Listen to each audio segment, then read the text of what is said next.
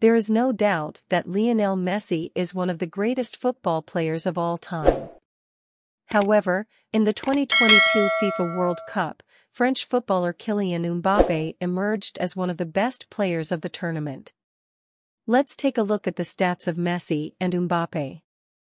The biggest sports tournament in the world, the FIFA World Cup 2022, which was held in Qatar this year, has finally ended to the delight of every soccer fan around the world. Lionel Messi-led Argentina won its third FIFA World Cup. However, it is the first time legendary football player Lionel Messi has won the World Cup after Argentina defeated France in the penalty kick shootout. It is an undisputed fact that Lionel Messi is one of the greatest players of all time, or as the internet would call it, the GOAT. However, apart from Messi, another football player made headlines and instantly became a fan favorite.